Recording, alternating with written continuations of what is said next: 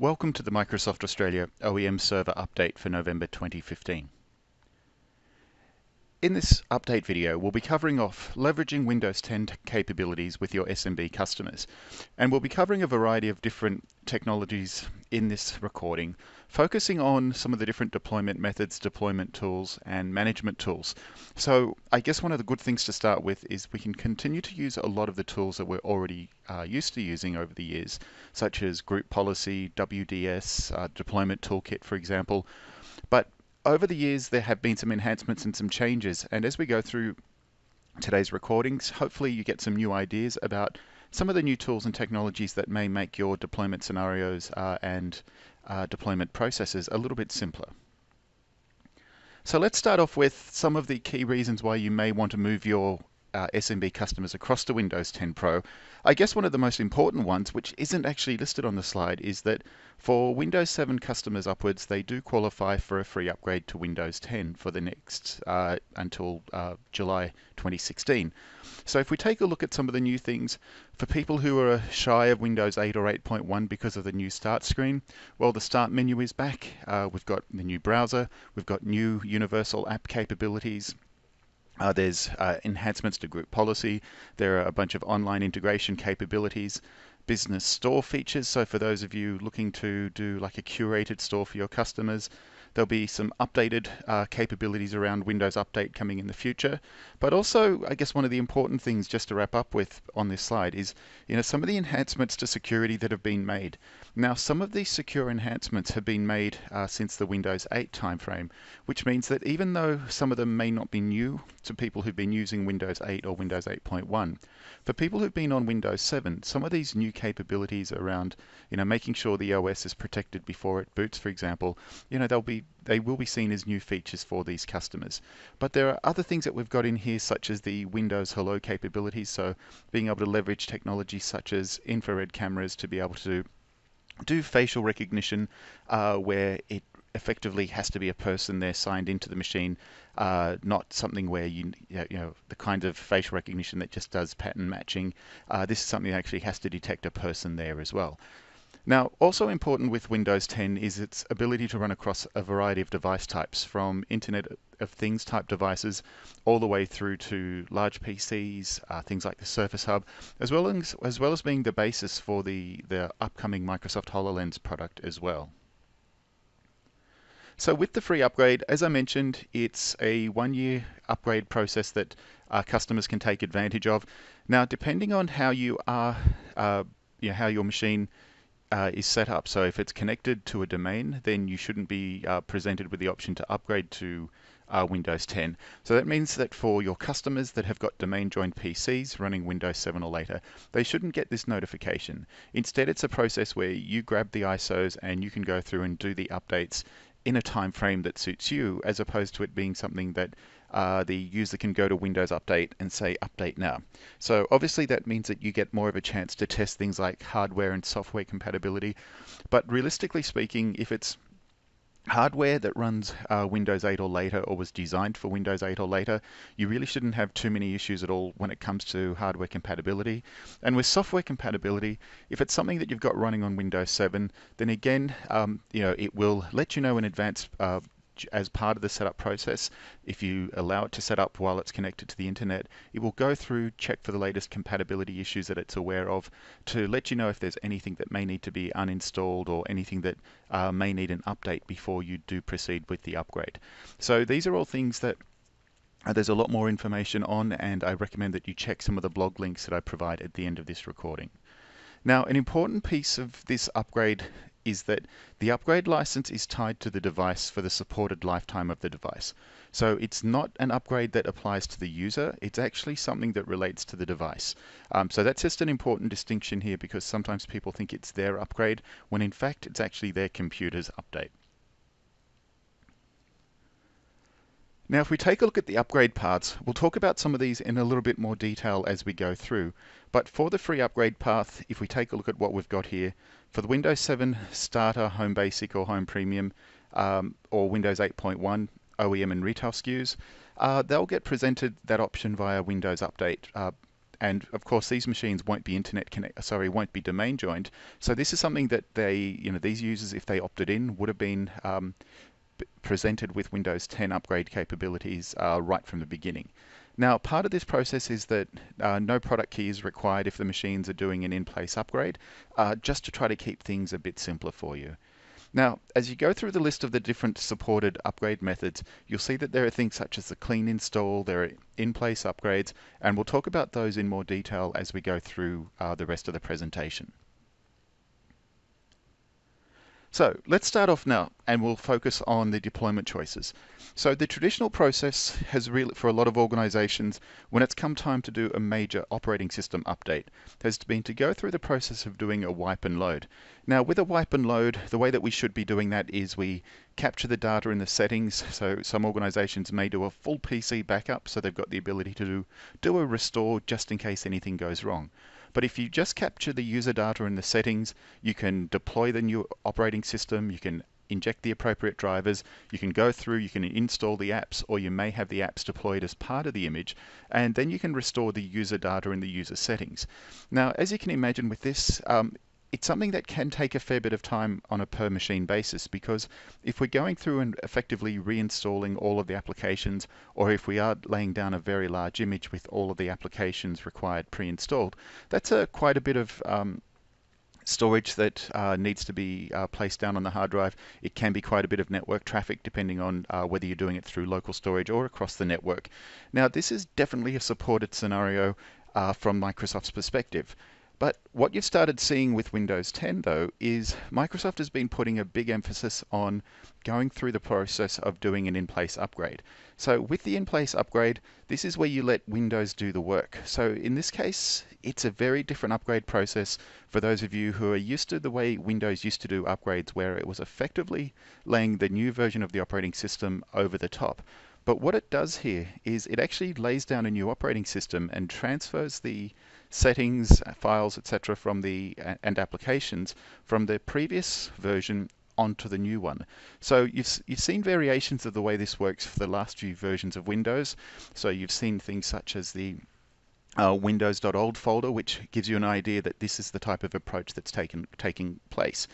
Now, what's really important with this one is that this is probably the one that's had the most in-field testing as of this point in time, because all of those machines that are getting delivered their free upgrade via the internet, via Windows Update, that's all of those users are receiving an in-place upgrade. So that means that we're talking over 100 million machines have gone through this process. So from a reliability and a supportability perspective, it's something that Microsoft recommends strongly. Now, the final option that we've got listed here is around the provisioning option. So this is where we can start using some of the new deployment tool options to go through and configure a new device that we're taking off the shelf and just apply custom settings to that to overlay what's already there. So we can remove some things that we don't want there, we can add additional settings, we can go through, add additional users, etc. to the device just through a simple provisioning package. So this is something that is a new option here, and it's really something to help design or to approach those scenarios where in the past you may have done a rebuild just to get it to the level of OS that you wanted. But in this case, we can do things like move up from a lower edition of Windows to a higher edition of Windows, for example.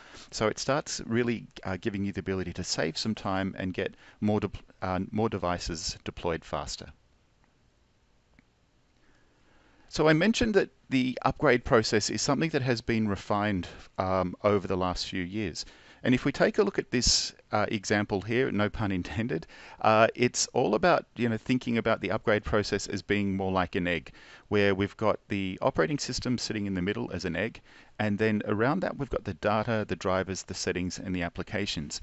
So what this is trying to signify is that we can remove the yolk while leaving other things in place. So that means that if we need to swap the yolk out, we can do that. So this is one of the nice things about Windows becoming much more componentized, and this approach around trying to keep the different user settings versus operating system files separate from each other. So it ends up giving us a much smoother upgrade path. So what are the in-place upgrade options and what's the process that's involved? So it's supported with clients from Windows 7 upwards, and as I mentioned, consumers or people with home-based PCs, they can do it via Windows Update, but you can also grab the ISOs and do it manually as well. But what if you want to do it for a larger number of machines inside an organization? Well, at that point, you want to start looking at some of the different tools. So if you're working with a larger SMB customer and they've already got Configuration Manager deployed, you may want to go down the Config Manager path, which I definitely recommend if they've already got it.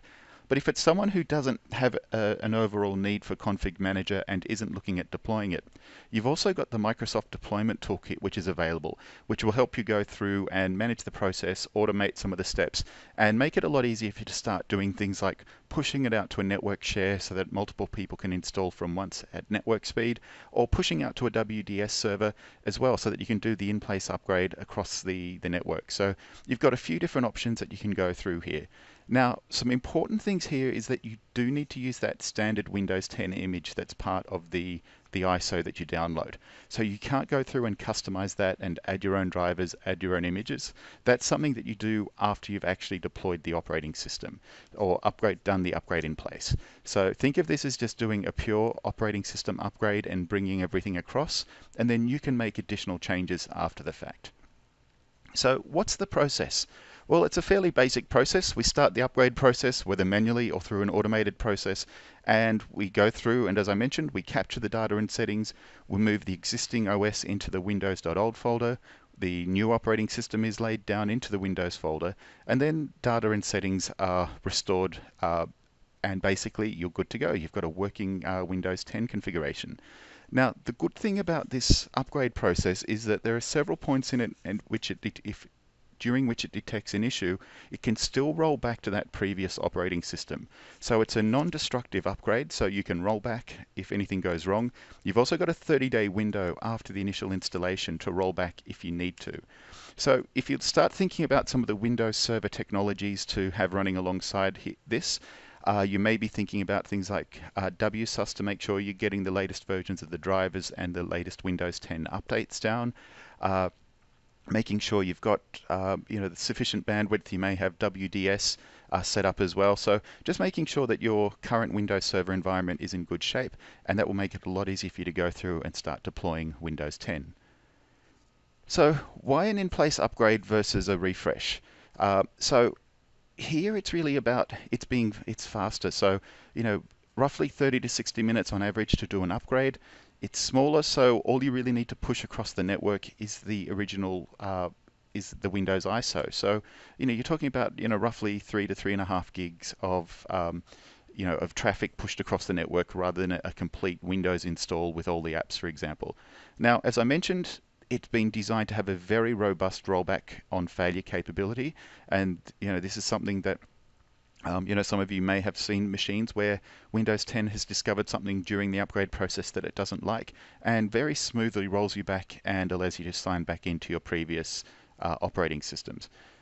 Now, there's no dependency on you having any kind of deployment kit components installed. It's something that you can just use the disk to do this, and in some cases, you may just want to use this on some machines. In other scenarios, you may still want to go through the bare metal deployments. If it's a new hard disk, you may want to go through the replace scenario for a machine that may be running XP or Vista and needs to be replaced with a Windows 10 image. So these are all some of the things that you can, you don't have to pick one method. You can pick and choose and use each where they're appropriate. Now, some of the things to be aware of that can be problematic during the deployment process is, making sure that if you're using a third-party disk encryption tool, that you have gone through and you've seen what the ISV's recommendations are around that. Now, that's not something that is all that likely to affect too many people in the SMB space. And the other thing there is to make sure that it may not have full awareness of all of the applications that you've got installed. So if you're using a really old application or a custom application or an application that's not very well known, there's not a good chance that the Windows Update database is going to have a good understanding of what compatibility issues that application may have. So just make sure you're using something like the Application Compatibility Toolkit to test some of these things out in advance or to come up with remediation plans to deal with those. So if we take a look at what you do require to have in place for this in-place upgrade to work, well, it's something where you have to think about really all you're doing is upgrading what's there. You have to think carefully around if it's a scenario where you want to make some major changes, or even if they're not what you realize are major changes, then you may need to go through and look for a fresh install instead. And some of these changes that you need to be aware of is if you need to change from BIOS to UEFI, if you want to change the disk layout, if you're using a customized Windows PE build and you don't want to use the standard one, well, these are some of the things that you do need to have that, you will need to look at doing a fresh deployment rather than in-place upgrade. Now, some of the other things on the operating system side is if you are looking at changing from 32-bit to 64-bit, or changing the base language, or changing the domain, as well as a few others. On the OS front, they also would require an OS reinstall, not an upgrade in place.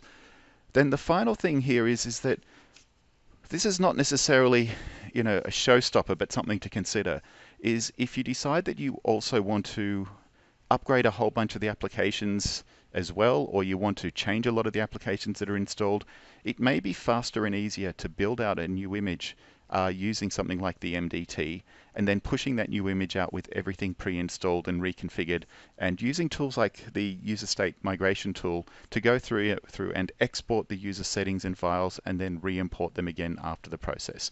So you've got a few things to consider here, but in a lot of cases, for most people, they won't be considering doing these things. So just going through and doing that in-place upgrade is going to be a good option for them. So if we just take a look now at a few of the different deployment options that are available, we've got manual, light touch, and zero touch. So with a manual install, this is, I guess, effectively the higher tech version of good old SneakerNet. So we've got ISO or USB based. So, a smaller network, for example, or this one I would really only recommend with standalone machines. Generally, if they're on a network, I'd always try to use some kind of network-based approach. So even if it's connecting to an ISO that's on a shared network location, again, knowing that if you're using Windows Server 2012 or 2012 R2, you can get some great performance enhancements here across all of the devices off your network if you are using server technologies like SMB multi-channel.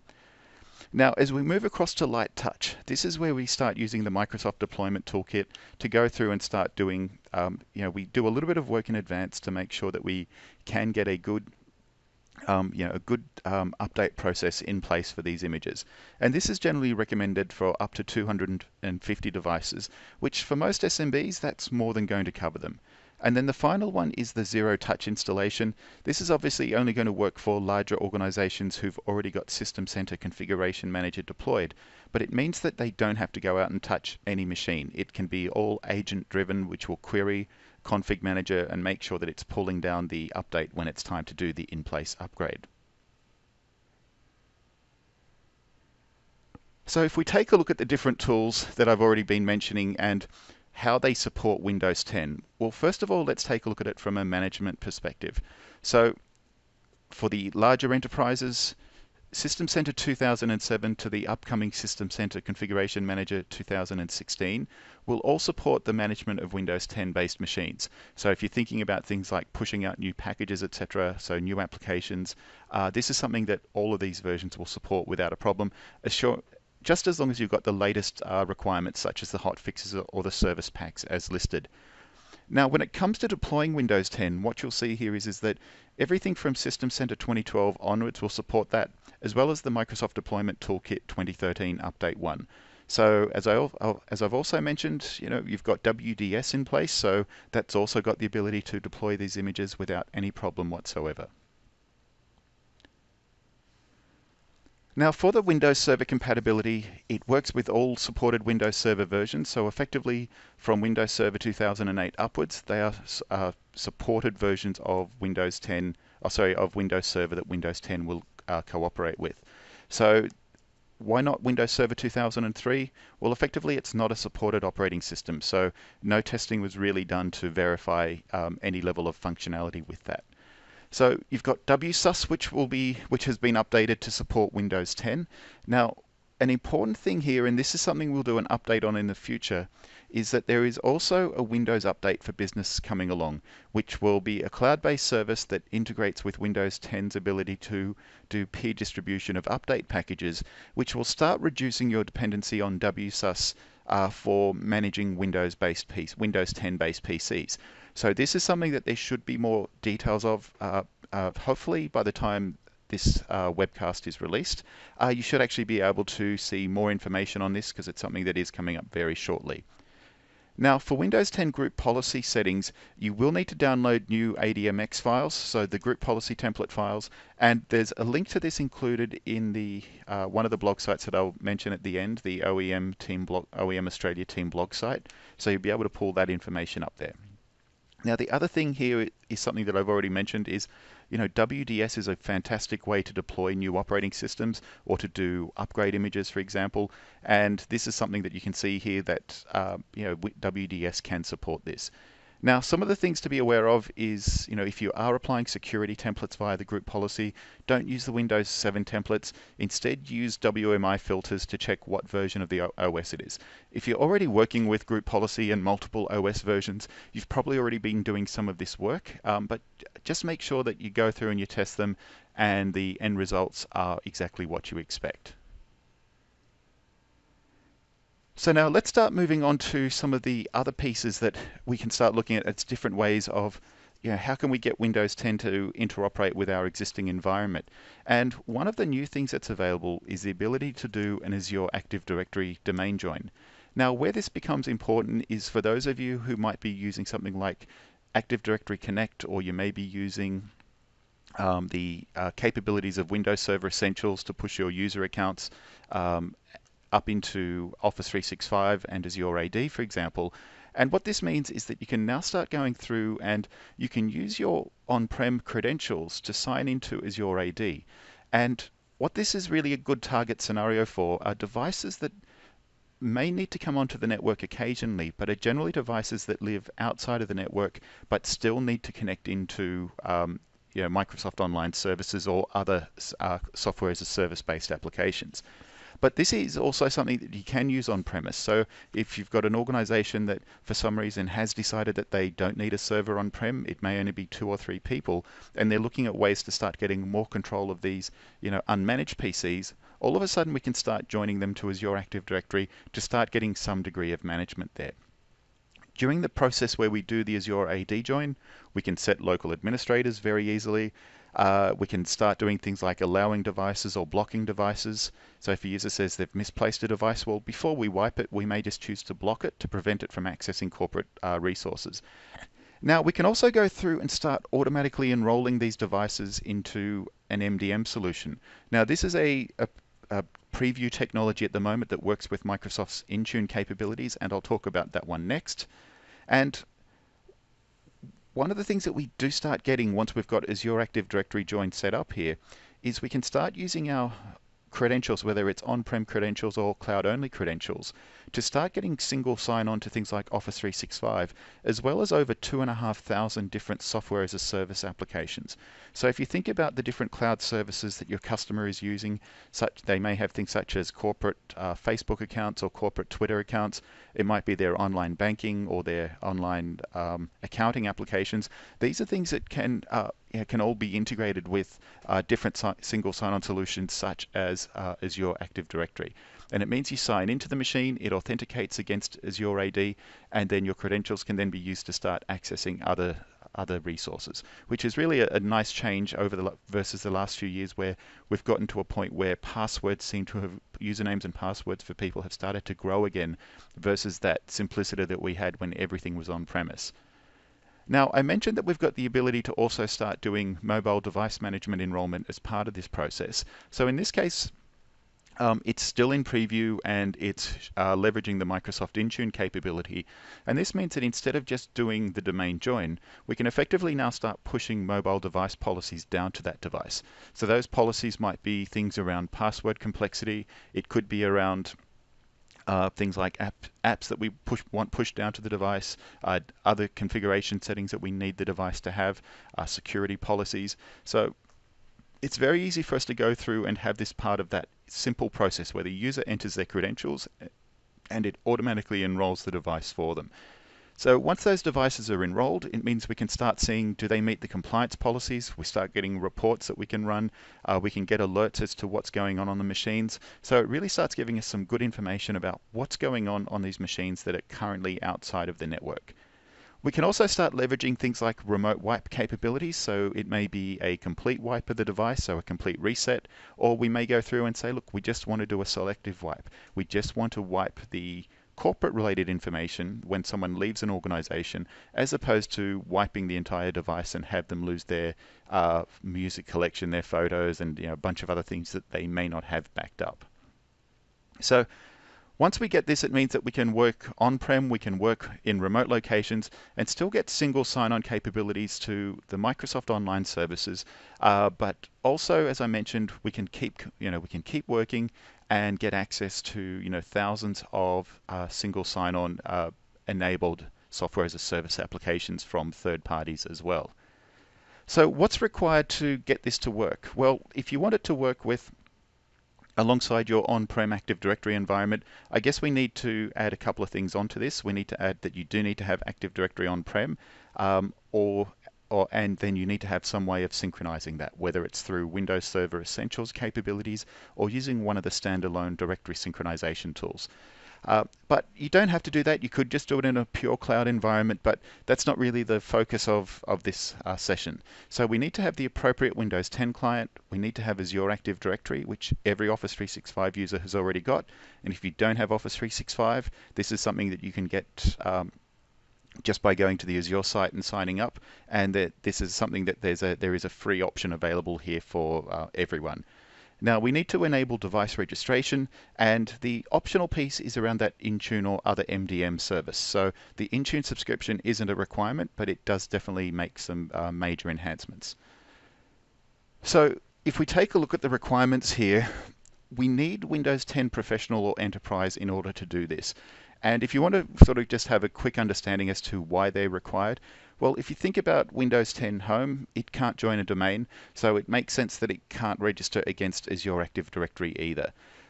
So you get some different experiences depending on whether you're using Pro or Enterprise when you do the sign up, and I'll walk through those in just a moment. But if you're using a consumer SKU, you've still got the option to go through and use something like your Microsoft account to sign into that device as well. So if we walk through the process of a brand new Windows 10 machine that's network connected that the user hasn't signed into, as they go through that sign up or the initial setup process, they get presented with the screen, who owns this PC, at which point you choose My Organization or I Do. Now, this is what a Pro user will get. An enterprise user won't see this screen. Instead, if it's an enterprise license, it works on the assumption that it's actually a business machine to begin with. And what we then get is the option to either join Azure Active Directory or to join a domain. Now, once I choose Join Azure AD, it says, well, supply your work or school account. So it talks about sign in with the username and password you use with Office 365 or other business services from Microsoft. So if we're using one of the different synchronization options from Microsoft, this should be the same username and the same password that we're using on premise. And then once we sign in, that will go through and basically then take us to the login screen where we can sign in as ourselves and start having our corporate policies pushed down to that device. Now, depending on whether we use Intune or not, that will determine the level of policies that we can start pushing down versus just a basic domain join. But if we take a look here, Intune has been updated recently to include things such as a bunch of additional configuration capabilities here. So we've got the general configuration settings, there's the VPN settings for Windows 10, there's certificate settings for Windows 10 as well. So these are things where now there are default templates built into Microsoft Intune to actually support some of these scenarios for you. Now that brings us to an end for the Windows 10 related content in this update. So we'll just talk about some of the upcoming events that we've got. So there is the Microsoft Ignite event happening on the Gold Coast November 17 to 20. there's a series of one-day modern business events running around the country starting in November. So there's Connect with Customers, which will be focused on CRM Online, Safeguard Your Business, which will be focused on a variety of different security technologies in Windows 10, Windows Server, and cloud services. There'll be Grow Efficiently and Business Anywhere events, both running in the January and February timeframes of next year. And there's also some Windows 10 one-day training that's also coming up. Just waiting on some final updates based on some of the changes that are occurring with the latest updates to Windows 10 that are coming through, and then we'll be able to get those delivered to you as well. Now, from a resources perspective, the main ones we've got available are the Smart HQ site. So I'm guessing if you're watching this video, you're probably already a Smart HQ member and you already do have the ability to go through and sign in. But this is where you need to go to get like sales information, marketing information, and a whole bunch more around Microsoft technologies for the reseller and system builder space. Now, we've also got the Microsoft Australia OEM team blog site. So this is where the content is primarily, more technical in nature in general, but also just trying to sort of keep you abreast of, any events or any major news items that are important for those of you who do work in the server space with OEM products.